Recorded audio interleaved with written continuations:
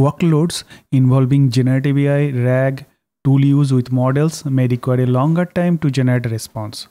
We may encounter 504 errors from Amazon API Gateway because of its 29 seconds integration timeout limit. But this has changed recently. Welcome to What's New at AWS. Amazon Gateway integration timeout limit now can be increased beyond 29 seconds. Let's quickly check this feature in action. In API Gateway, for a particular resource, let's scroll down, and in Integration Request tab, we can see default timeout is 29 seconds. Let's click Edit, scroll down, click Default Timeout. Custom timeout can be between 50 milliseconds and 29 seconds.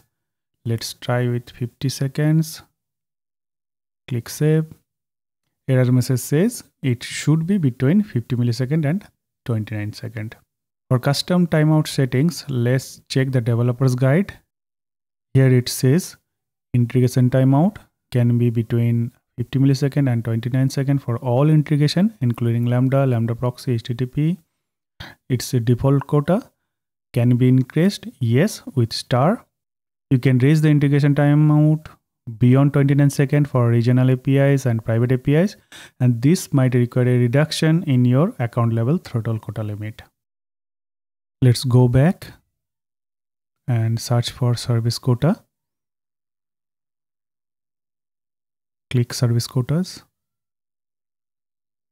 Click AWS services. Search for API gateway. Then search for integration timeout. Click this one. Here we can see 29 seconds is applied account level quota value and AWS default quota value. And this is adjustable at account level. To change this value, click request increase at account level. And here we can provide our new value.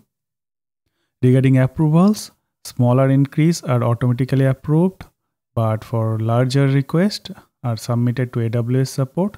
And for timeline, AWS support can approve, deny, or partially approve your request. Larger increase requests take time to process. To take advantage of auto approval, let's try small increase, 31 seconds. Click request.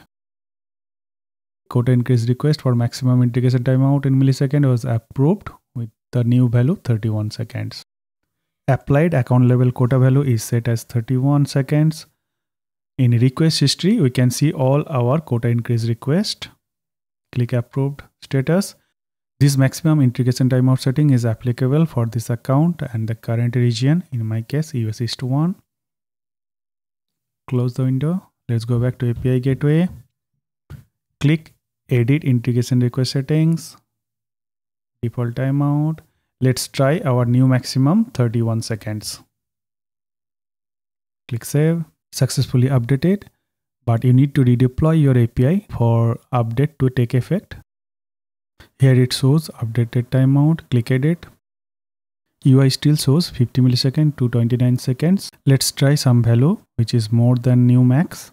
51 seconds. Click save. Error message shows the correct maximum value, 31 seconds. That's it for today's update. I will see you in the next one. Until then, happily float on the cloud.